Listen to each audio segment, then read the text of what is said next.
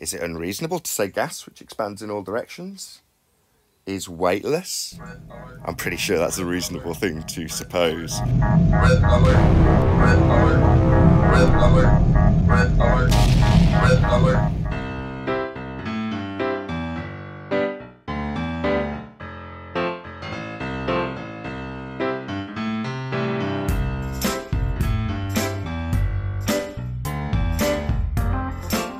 Hi and welcome. It's my great pleasure today to present to you Mr. Nathan Oakley and his new I can't say that. It's ridiculous. Hi, my deepest apologies. Unfortunately, you're going to have to listen to Nathan Oakley and his new idea of stupid.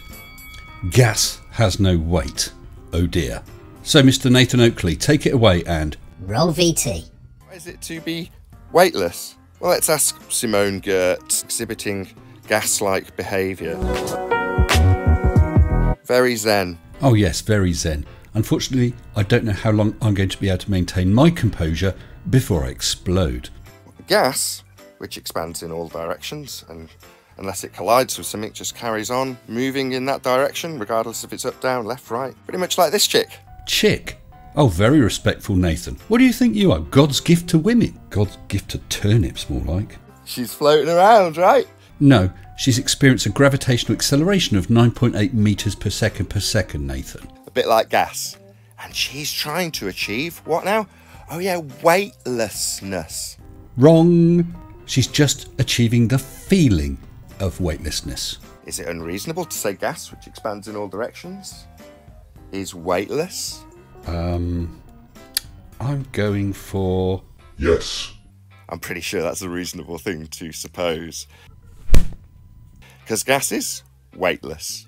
It's moving around in all directions, not going down, go boom boom at 9.8 meters per second squared. Au contraire, Princess Powerpuff. Everything on Earth is experiencing a downward acceleration of 9.8 meters per second. That's also easily demonstrable with a gas. Look at sulfur hexafluoride, which will happily sit in an open-topped aquarium. So I thought I'd make this video to assist Brian's logic. Well, personally, I would think it'd be more helpful for you to assist Brian's logic by demonstrating how to delete your own YouTube channel.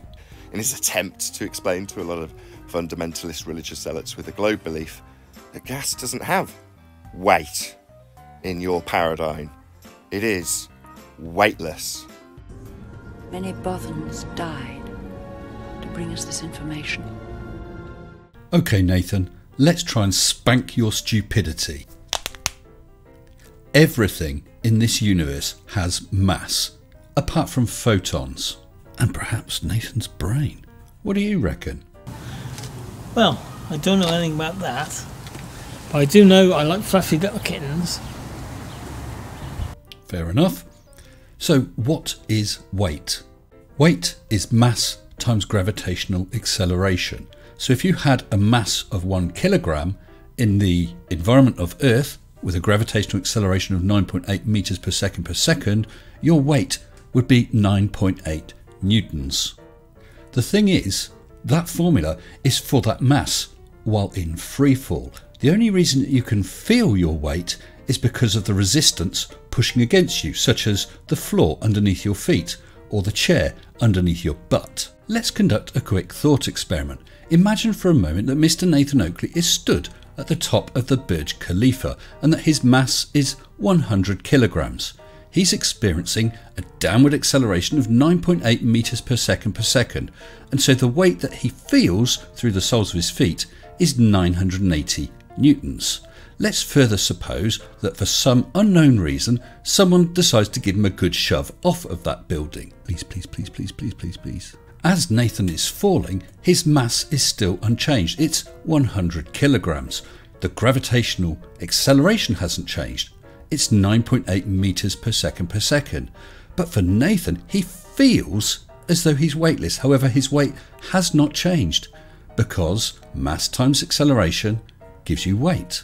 Of course, this experiment won't last too long before Nathan meets the pavement. Oh dear, and becomes very aware of his weight again. But Nathan told us that he felt weightless as he was hanging around in the air just like bricks don't. So where did that weight go? Well, nowhere really.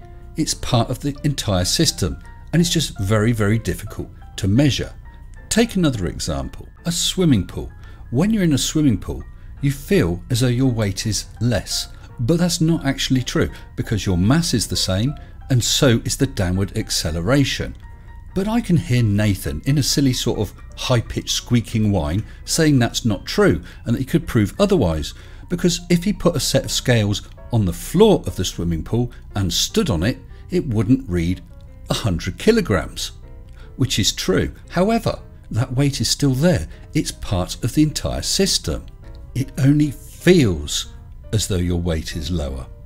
Supporting someone in water, it feels relatively easy. It appears as though they haven't got much weight, but in fact their mass and acceleration downwards is the same.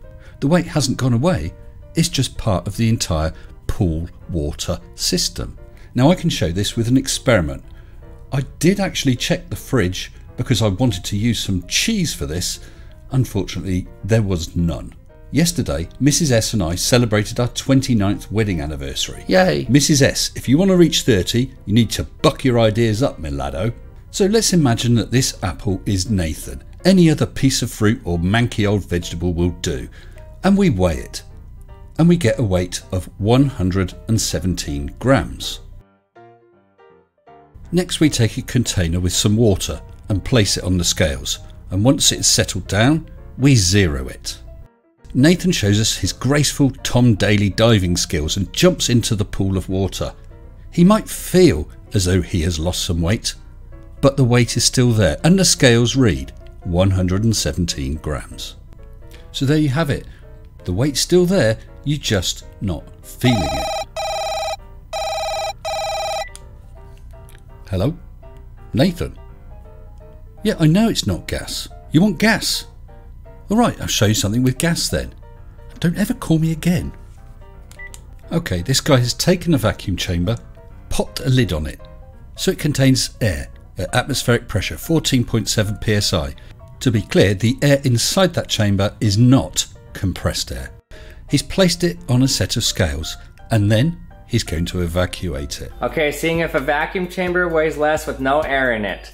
It's now at 3,423 grams. So I'm going to zero it right here. Okay, it's now at 0 grams, so we'll be able to tell if it goes into the negative now. Okay, 3, 2, 1.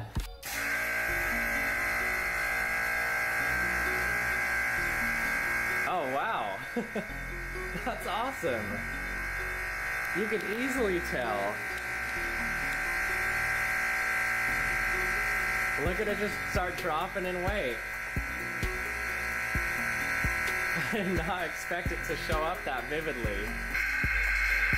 Okay, so we're at a full vacuum now. And it stayed at minus 25 grams. So, Mr. Oakley, you now need to explain why those scales are reading 25 grams less when the only thing that's been taken away is the air that was inside that chamber. You plum.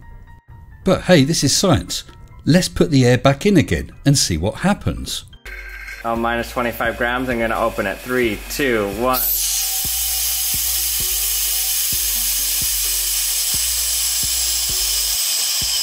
Oh, there it goes. Wow. Back to 0 grams. Well, Nathan, I'd say you've been categorically debunked. Not only have I shown you that gas has weight with that vacuum chamber, I also showed that having the feeling of lower weight, like the apple in the water, doesn't mean the weight's gone away. You just need to measure it in the correct manner. Now, as for Simone Gertz, if you can devise a method to weigh that entire aircraft, the atmosphere inside it and the people inside it, then you'll find that its weight has not changed. She's only experiencing the feeling of weightlessness. What do you think, Scotty? I can't change the laws of physics. Until next time, stay sensible. Shut up and sit down.